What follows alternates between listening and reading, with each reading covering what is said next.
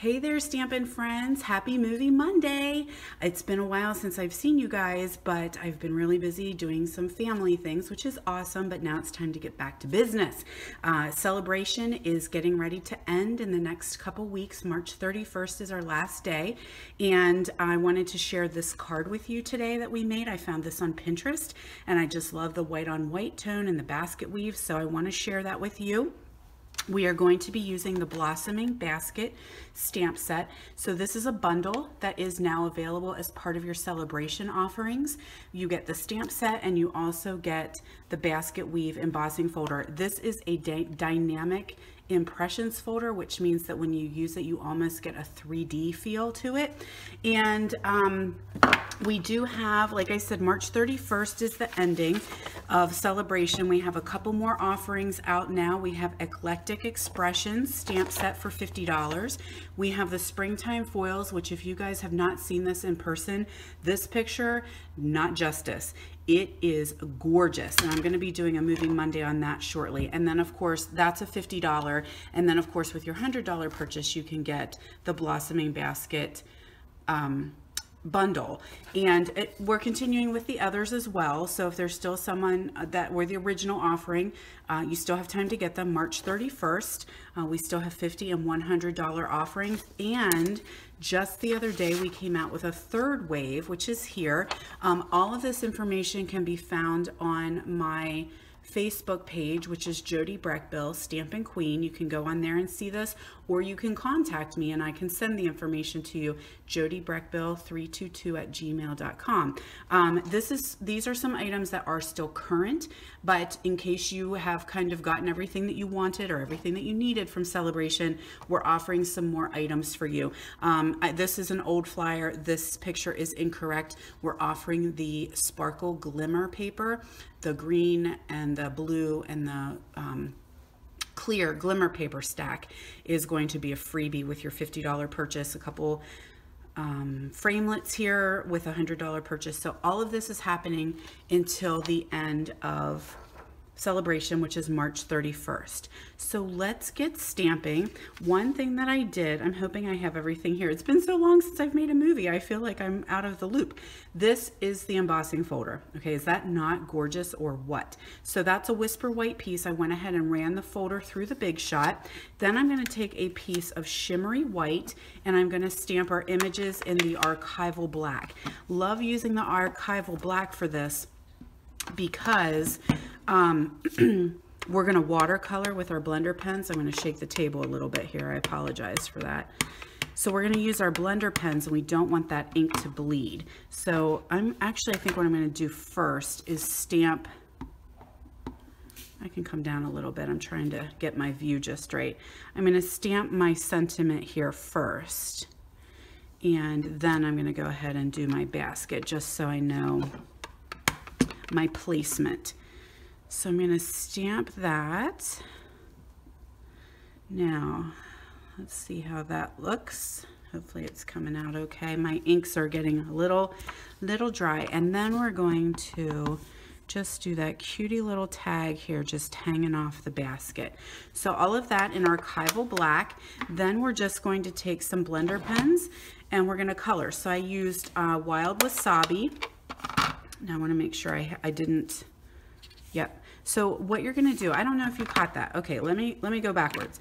So we're going to take our ink pad and we're going to squeeze. So the top of the ink pad and the bottom of the pad are meeting. And what happens is it creates a nice little pool of ink right there in the lid for you. And that's what I work off of. I just kind of pick up that ink right there. I have a little bit more control with my color then, so that it's not so light and so dark.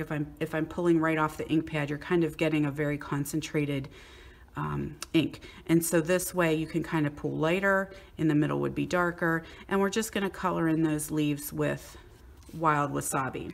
So the same thing is, let's see, Melon Mambo, same exact thing. I'm going to squish it a little bit, and then you just pick up some color, and you're just going to color in those, I guess these are roses maybe, I don't know. There's some sort of flower. Peony, I have no idea. I just know they're flowers, so you're just going to color those in, okay? And then to clean, you just kind of swipe here on your scrap paper until it runs clear. Now you'll notice that the tip is a little bit stained. That's just absolutely fine. They still work well. I did take a Daffodil Delight marker and I'm going to color in the center of the flowers. You could definitely use a blender pen in the ink pads, but that just seems to be a little bit quicker. Now, I'm kind of moving along because I have one that's finished by magic. I'm going to take my crumb cake. That's my third color. Well, technically my fourth color if we include the black. And this time I used an aqua painter. Okay, so the aqua painter is a little different because I want more coverage on this basket and it'll do a bigger area. So I just pulled a little bit of ink there and I'm going to color with the aqua painter. And then you can go back in and add it to be darker. You know, you can always add ink to be darker. You can't add ink to be lighter. So I'm just kind of doing a wash over this basket to start with. And then I can go back in, same way to clean, just kind of swipe it like that on your scrap paper and you're good to go. So our finished project, let me find it here. Okay, so that's what it'll look like whenever it's finished. Okay, and then that's just beautiful with that little bit of shimmery white. So I'm going to attach that to a piece of crumb cake. I'll make sure you guys, this is my apparently. Oh yeah, I forgot my sentiment on there. So 2 sides to every piece, right? So we're not gonna waste it. We're just gonna use the other side. So I'm just going to attach that to a piece of crumb cake. Again, I'll put the dimensions in the comments when I'm actually editing this video so that you guys will know exactly how to make it. This is a piece, the card base I used is our ultra thick white cardstock. So I just cut a piece of that. I like that it's a nice heavy base for this. Now with this one, this is the opposite side of the basket weave, which looks pretty cool as well. But because it's kind of up and downy a little bit, I like to make sure that I have a lot of snail adhesive on. So I am not sparing on this one because it kind of wants to pull off a little bit. So I put a good bit of adhesive on there because I don't want that to come off when I go to give this to my friends. I'm going to attach that. Oh, did I get crooked? Attach that right to the front. And then I attached this piece. I did use Stampin' Dimensionals when I did my card, so it has a little bit of dimension. I don't have those on my table yet, but you get the gist. Our final step is going to take the organza ribbon. This is from the Occasions catalog. We're just going to tie a bow. So I've showed this before, but just in case you're new and watching, when I do bows, I only do the bunny ears. Okay, I don't do the part like you're going to tie your shoe where you make that knot. I just do a bunny ear and I hold that and then I wrap the other piece around and make my bunny ear like that. And then you can kind of adjust your bow to be as big or as small as you need it to be. So I see what else I'm missing on my table as well is, oh no, I do have them. I just used a little glue dot to attach that. And I like to just put that little bow right on top of the glue dot, peel that off, stick it right onto my project, and there you go. You can then trim those little edges to fit. So, and there's the finished card that you would have using the Blossoming Basket stamp set. So again, Celebration is ending March 31st, so you have a little bit of time to get your orders in. The other thing that is happening until March 31st is our starter kit is on sale, and that is actually your very, very best value if you are interested in getting a lot of items. So I've been sharing that a lot lately because the starter kit is only $99 and it gives you $125 worth of product of anything you choose, anything you want. It is totally customizable, which is awesome. If you wanted all stamp sets, get all stamp sets. If you just wanted to stock up on paper, you could stock up on all kinds of cardstock and designer paper.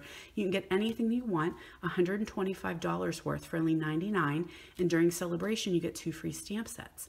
So get the big ones, right? There's like $40, $50 stamp sets that we have that you could totally get for free. So your value could be well over $200 depending on the stamp set that you choose. So I like to share that because that is your very, very best value. The great thing is there is no commitment at all. So there's no commitment from me as a demonstrator, as your upline. There's no commitment from Stampin' Up. So we're not going to say you have to be in the company for X many months and you have to sell this much and you have to do this many parties. Nothing like that. So the only thing we have is the quarterly minimum, which is $300 every calendar quarter.